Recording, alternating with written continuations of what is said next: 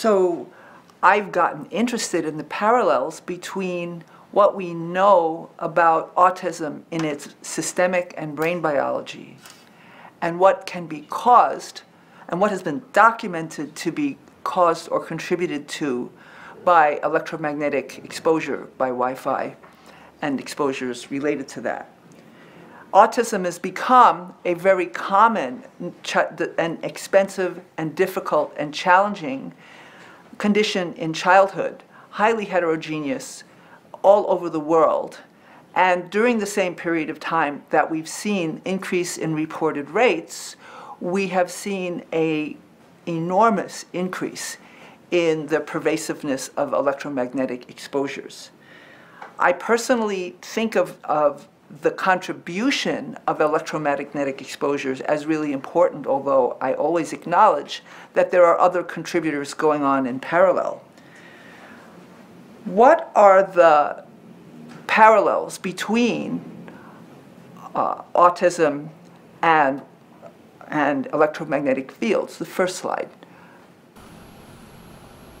Where I think the parallels are most centrally important is in the relationship of the molecular and the metabolic brain and the electrophysiological electromagnetic brain, because the chemical and molecular activity in the brain shapes very much how the brain will generate its brain waves. And the brain waves are the carriers of information and coordination of information. Next slide. So at the molecular and metabolic level, we've seen that Wi-Fi, electromagnetic fields, can damage DNA, can actually cause mutations in DNA. And in autism, we know that a certain subset of people with autism have mutations that their parents didn't have.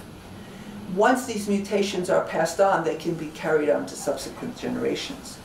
There's also damage to proteins, such as misfolding of proteins. There's damage to cell membranes, making them stiff and more brittle, so that the receptors and the channels that live in the membranes don't work so well and the cell becomes inefficient. There's harm to energy production in the mitochondria of the cells. Mitochondria are exquisitely vulnerable to electromagnetic field injury as well as to injury by many toxicants, even pharmaceuticals, many thousands of things, but electromagnetic exposure is one of them. And immune function is harmed. So we have documentation of problems in all of these domains in autism. And we have documentation that all of these domains can be harmed by electromagnetic fields. So minimally, I think the implication of that is that people with autism are likely to get worse with more electromagnetic field exposure, and it's possible that this may also contribute to causing autism. Third slide. Now the brain is dependent on all of these molecular and cellular functions in order to be the exquisitely calibrated, extraordinary information processing system that it is. And we have evidence that in autism that there are many problems with how the brain functions. Poorer coordination, less richly organized information, energy problems, antioxidant depletion, and all of these issues are also documented to be caused or contributed to by autism. Worsening of stress management, worsening of sleep. Sleep is an enormous problem in autism, and sleep is known to be interfered with by electromagnetic fields and Wi-Fi. So what can we do? The biggest thing that we can do, and a lot of this is freely able to be done by everybody in their homes for absolutely no cost, is to reduce exposures. It's really important to reduce exposures in the sleeping area. Put all of your electronic devices on one strip, unplug it at night, and sleep without the interference of those exposures, and then plug it in the morning. Very important for men not to carry their cell phones in their pockets, because that's associated with reduced sperm count and mutations, including perhaps the de novo mutations that we're seeing in autism. and greatly limit exposures for children. Minimize, maybe FaceTime with grandma, but not a lot of playing, not playing with all of these devices. Children need to play in 3D with other human beings and with living things.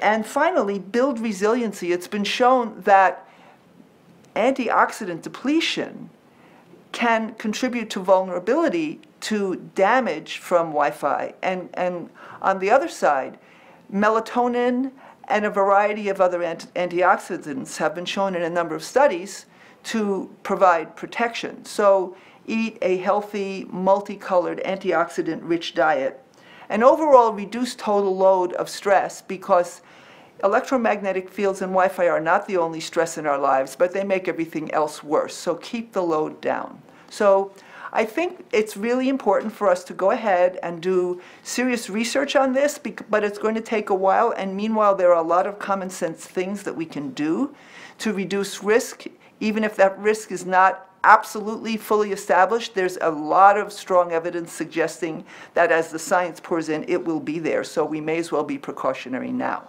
Thank you.